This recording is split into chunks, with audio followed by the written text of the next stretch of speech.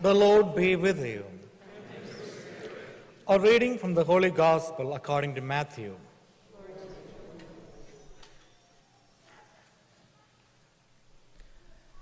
When Jesus was born in Bethlehem of Judea, in the days of King Herod, behold, magi from the east arrived in Jerusalem, saying, "Where is the newborn King of the Jews?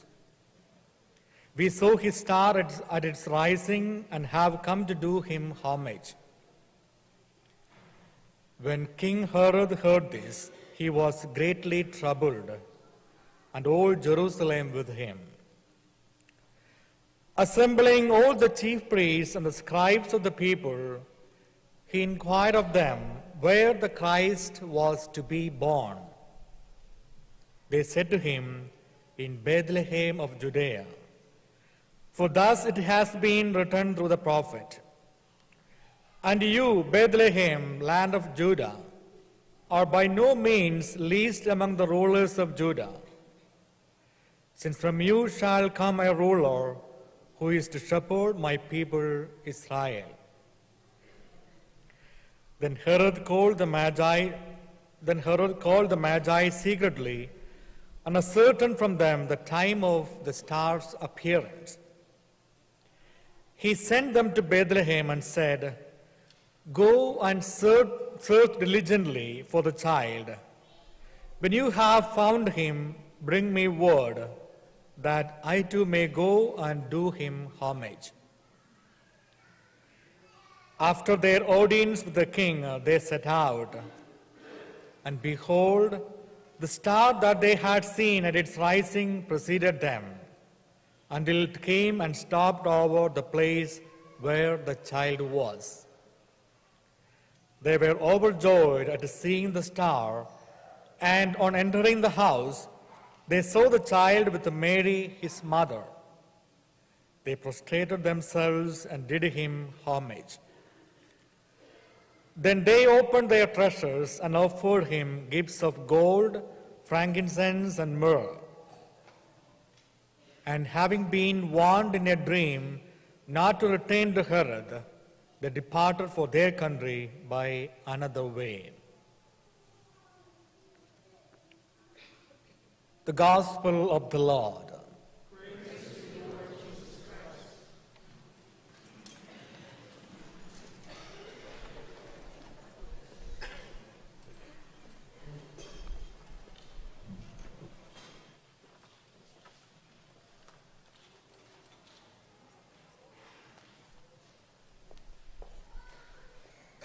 I'd like to invite all our we worshipers forward for a blessing.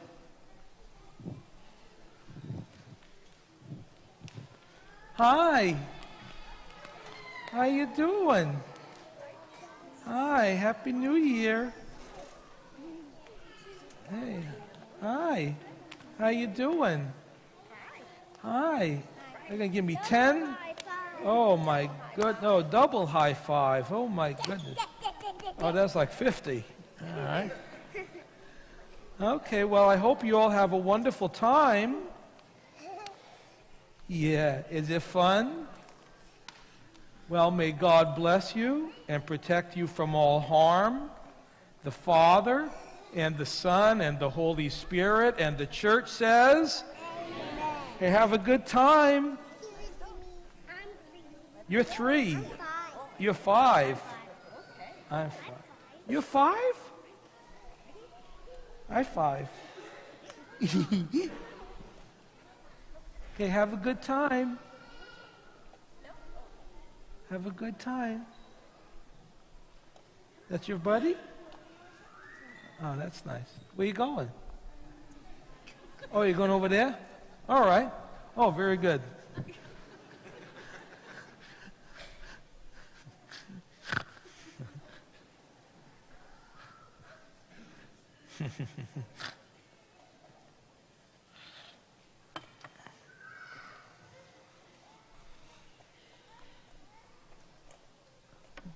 Good morning, everyone.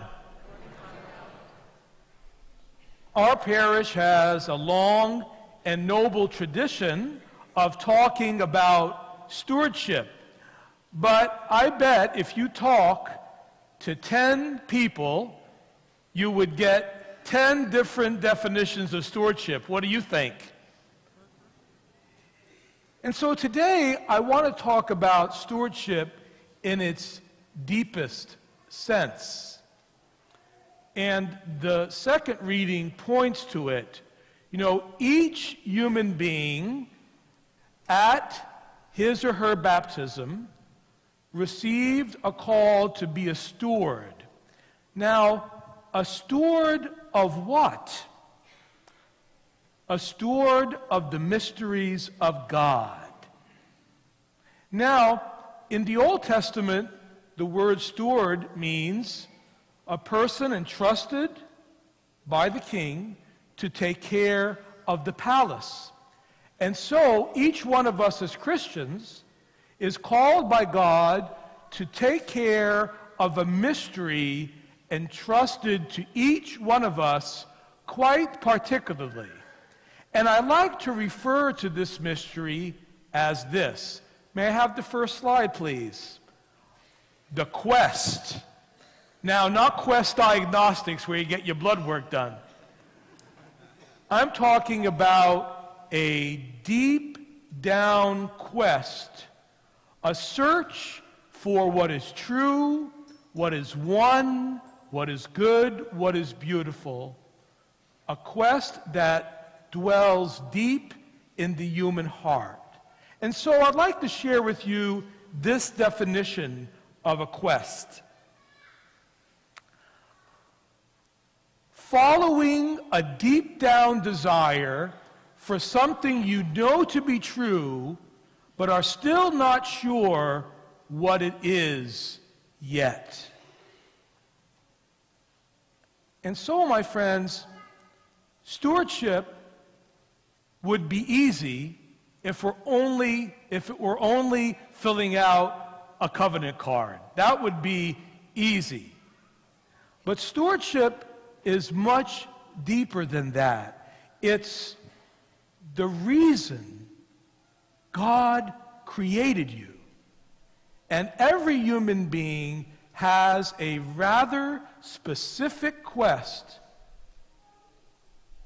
that helps to build a church and to preach the gospel.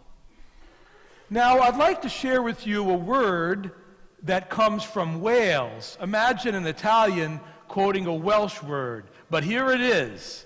Maybe you know it. It's pronounced hiraeth. All together? And it's a very beautiful word, and it's kind of a kissing cousin to this notion of quest.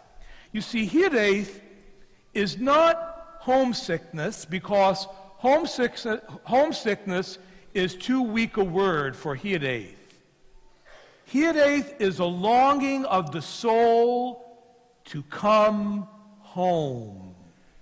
A longing of the soul to come home. And I think that this desire for home is especially important today in an age of such tremendous instability. You know, many times I've been at hospice house at someone's deathbed, and I see the dying person reaching out to someone who's approaching them, calling them home. And there's a look of ecstasy on the dying person's face. And sometimes, when I'm sitting alone at home, maybe with a cup of tea, I think about my memories of home. You know, my mom was a tremendous homemaker, and I smell the homemade bread, and I smell the eggplant parmesan baking in the oven, and those memories give me a tremendous sense of assurance. Do you have those memories too? I think as we get older, those memories become stronger. I want to go home. And this desire for home is our quest. Now, this notion of having a quest is something that's pervasive in the folklore of Western history. You know, you can think about King Arthur and the Holy Grail. You know, the Knights of the Round Table, inspired by the Holy Spirit, desired to find the very cup Jesus used at the Last Supper. Now, what does the cup symbolize? The cup symbolizes true life, eternal life. And they gave their life in the pursuit of that sacred cup. Now, many of you may have seen the musical The Man of La Mancha. Have you seen that, some of you? Remember Don Quixote and Don Quixote and Sancho Panza. And remember, Don Quixote was possessed by this notion of having a quest to right wrongs, to seek justice, to protect the dignity of all people. And he expressed that desire for a quest in a very famous song. Do you remember it? To dream the impossible dream, to dream the impossible dream. And every human being at their baptism has been given a dream to follow, a dream to make manifest for the good of the church and for the good of the world. And that is the deepest meaning of stewardship. You are stewards of that mystery. And the number one job of a pastor is to awaken that quest in his parishioners and to encourage them to be bold in sharing God's love. And so today in the gospel, we heard about 3 wise men who were captivated by a quest. Now, these men were astrologers. They were intellectuals. And they were studying the skies, and they saw a star that had a special quality that they couldn't quite put their finger on. Now, I suppose they could have written in their book, well, that's an interesting cosmic experience. It's real cosmic, man. They could have done that. But instead, they packed up their belongings and they set out on a very long and arduous quest. Now, they had no intellectual proof to back up this intuition in their heart. And furthermore, they were not familiar with Jewish messianic predictions. So indeed, they set out on that journey kind of following a hunch. And my friends, the way we discover our quest is through prayer. When we come to Mass, it's time to put distractions aside and start listening to the quest God has given to you. It's not so much about listening to me. Probably we could train an intelligent monkey to do what I do. That's not the point. But the point is to listen to your heart and ask the Lord to reveal the reason for your existence. And so, what is prayer? Well, we turn to the prophet Elijah. God taught Elijah how to listen. And Elijah did not find God in the fire or the hurricane or the earthquake. He found God's voice in a quiet whisper. And my friends, sometimes we stay so busy that we don't listen to our quest. Could you imagine being on your deathbed and asking yourself the question, gosh, I wonder what my quest was. I was so busy, I kept myself so distracted that I never listened. I never dared to follow that star, to be willing to march into hell for a heavenly cause, as Don Quixote sang. And so, my friends, prayer is listening for the still, small voice of God, listening with the ear of our hearts. You know, I say that at every Mass, and it's not just a Father Al affectation, of which there are many, by the way, but it's very profound to listen to your heart. Because I believe with all my soul that each one of you has been created for a purpose. Amen? Do you believe that? And that's stewardship. Time, talent, treasure, sure, that's part of the process of stewardship. But the fundamental stewardship is knowing my quest. Now, the wise men saw the star, and they were stirred by it, and I suppose they could have sat down and had dinner and watched TV that night.